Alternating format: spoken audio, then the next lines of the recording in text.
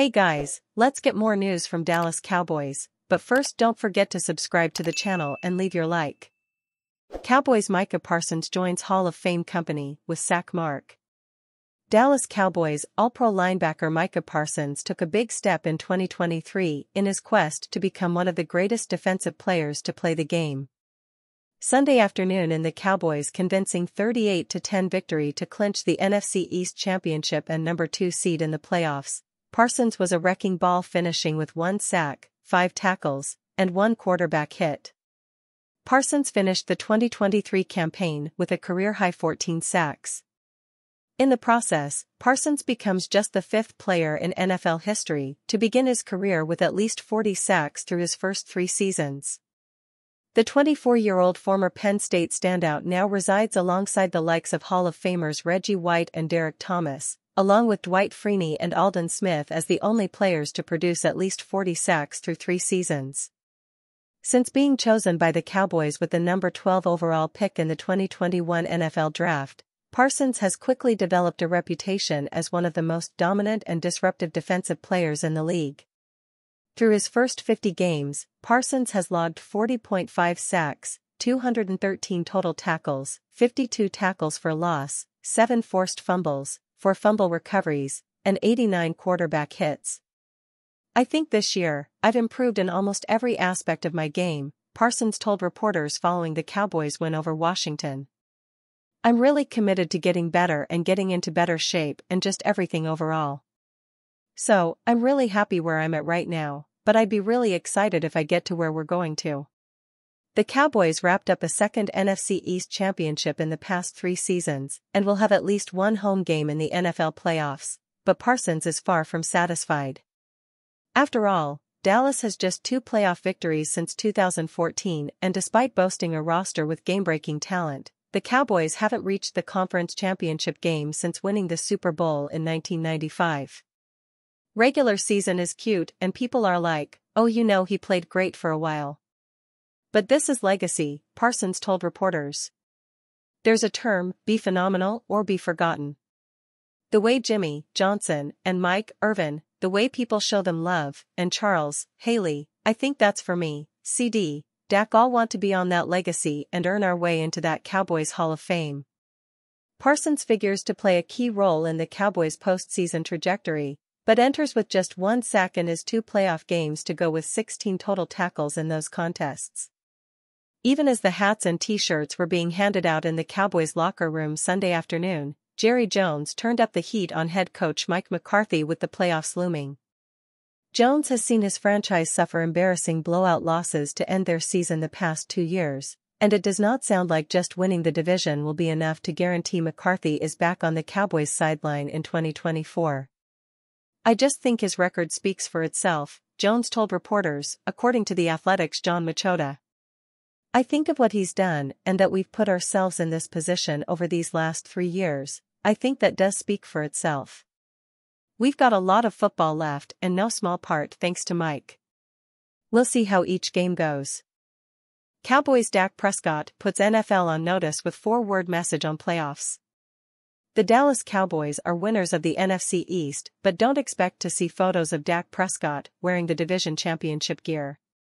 Prescott declined to wear the hat and shirt given to the players after the Cowboys' victory over the Washington Commanders. The Cowboys quarterback is clear on why he is not wearing the NFC East apparel: "I want something better." Dak Prescott isn't wearing his NFC East title hat or shirt, DallasCowboys.com's Patrick Walker detailed in a January 7, 2024 message on X. He says he's not doing it to send a message, but he explained his current mindset: "We've won the East before. The focus is ahead. Simple as that. I want something better." Prescott was also asked about how ready the Cowboys are to take the next step in the NFL playoffs after failing to make it past the divisional round. Dallas win not only secures the NFC East but also locked up the number 2 seed. This means the soonest the Cowboys would have to leave AT&T Stadium is in the NFC Championship. If Dallas were to advance and play anyone other than the San Francisco 49ers, the Cowboys would also host the NFC Championship. The Cowboys did not need it, but Dallas also received help after the Eagles' loss to the Giants. The team will host the number 7 Green Bay Packers in the wild card round. The Cowboys open as 7-point favorites over the Packers, per FanDuel. Head coach Mike McCarthy gets a rematch against his former team. Green Bay snagged a 31-28 overtime victory over Dallas the last time these two teams played on November 13, 2022.